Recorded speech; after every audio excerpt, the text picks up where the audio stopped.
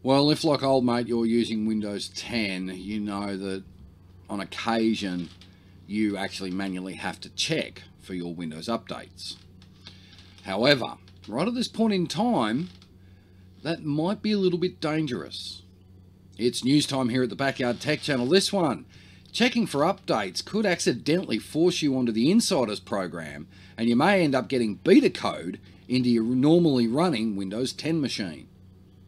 This is Backyard Tech News. G'day everyone, thank you for tuning in. It is news time again here at the Backyard Tech Channel for a Saturday morning, and I want to thank Dominic Hayes, member of the Backyard Tech Facebook group, for alerting me to this one. This is from PC World from early this morning my time. Windows 10 checks for updates button may download beta code. Microsoft said it uses updates issued in the latter half of the month to beta test non-security features. Short and long of it is, even if you're not part of the Windows Insider program, you could end up with beta code being installed into your normally running Windows 10 machine. Let's get into the article. And if you're wondering, I am sitting in my beloved MX-17 for this one because after the disaster of Slon 2 and breaking it again, I needed to go into a more friendly operating system that I actually enjoy using. Okay, let's get into this article. Some users are adventurous and seek to be the first to use new Windows 10 features via Microsoft's Windows Insider program, which I'm not part of. Others aren't. And just want a stable system to use day-to-day basis. Okay, now the Linux people out there are going to laugh at this because they're going to see this and say they want to use a stable system. They should be on Linux, and that's a valid argument as well. If you're one of the latter, don't go clicking Windows Updates, check for updates button willy-nilly, or you may unwittingly join the ranks of the Windows pioneers, even if you were simply hoping to for a patch to fix a problem with your operating system. In a blog post this week, Microsoft revealed that those users who click the check for updates button, settings, updates, security, Windows updates, are opted into testing new Microsoft features on a one-time basis. If they happen to click the button during the third or fourth week of the month, Microsoft calls these updates C&D releases and issues them to those who are seeking them when they check or when they click the update button. That's something I never do actually. I never ever click that update button. I never have, basically. I've always set Windows Update to minimal updates only. That's it. Anything else, I go hunting for the specific piece of software I need, for want of a better term. I'll leave a link in the description below to this. If you're in the Facebook group, click the link to Dominic's share in the Facebook group. For everyone else, I'll leave a link to the article.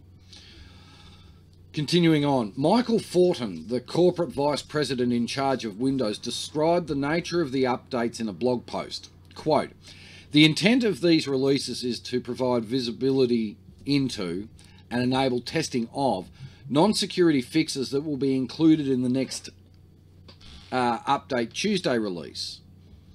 Separately, Separately, Microsoft said it also issues on-demand releases that don't follow the standard schedule in order to provide critical fixes. Quote, they are used in atypical cases where we detect an issue and cannot wait for the next monthly release because the device must be updated immediately either to fix the security vulnerabilities or to solve quality issues impacting multiple devices," close quote, Fortin added. The problem with issuing these so-called C&D, close quote, releases is that occasionally they introduce new problems. In late November, for example, Microsoft issued a patch that caused Surface Book 2s to crash with BSODs, throwing a thread not handled error. The patch was issued in the last week of November, meaning that according to Microsoft and How To Geek, It would only have been issued to those who went looking for it via the Check Updates button. Microsoft rescinded the patch, but the damage was done. I've said this many times. Don't go willy-nilly clicking check for updates. You will end up inside the Insiders program. That's been, well, I've known it for a long time. I would have assumed most people did. What this means to you. Microsoft's blog post notes that it has to protect millions of devices each month. And the best way to do this is to acquire data assessing how well its patches are functioning. What's not clear is whether the optional C&D releases are actually known as options. Instead, it seems that users seeking out a patch for Windows between regular updates should proceed with caution.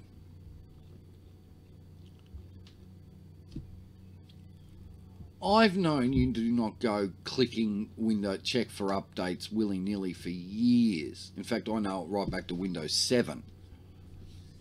There was a problem with Windows 7 where you would end up getting the occasional beta patch, whether it was an MSE patch, whether it was a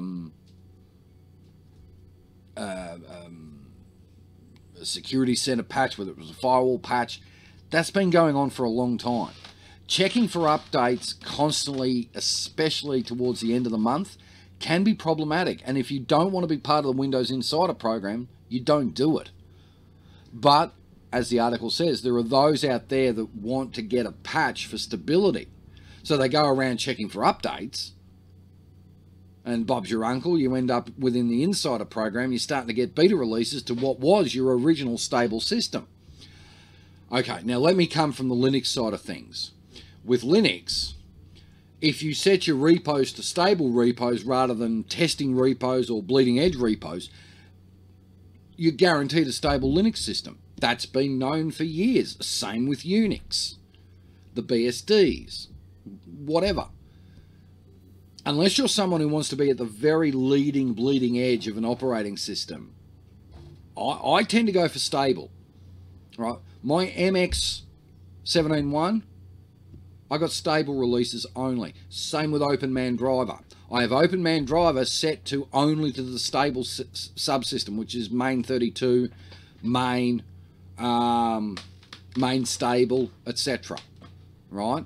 Because what you can find, and this doesn't just affect Windows 10, occasionally you can find that if you're at the leading edge on a testing repo that hasn't been fully, say, finalized, you might get an update that may, I'm not saying it will, but it may break your system. Same thing can happen here with Windows 10.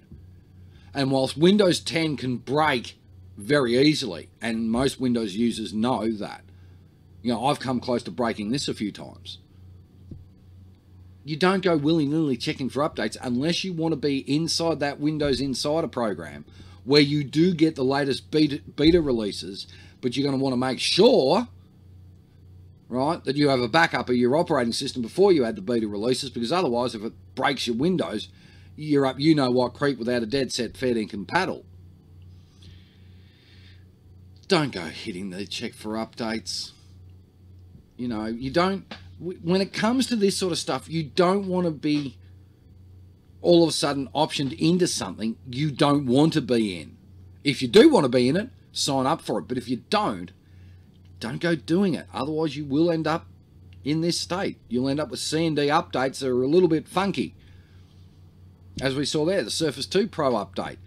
It caused BSODs, which I knew about. They had to pull the patch, too late, damage done. If you're a Windows 10 user and you don't want to break it, don't go willy-nilly checking for updates. See if you can find a patch or something else. Or, if you do want stability, just wait for the update to come out as an automatic update. Even though we know the automatic updates over the last few months have been problematic, right? And they have been. We've had files going missing.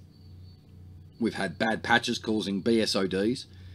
If you set up Windows as a just straight and you tell the update system to only check for updates according to Microsoft's schedule, and you just do the minimum updates, which is what I've got with my Windows 10 machine, I don't have a problem.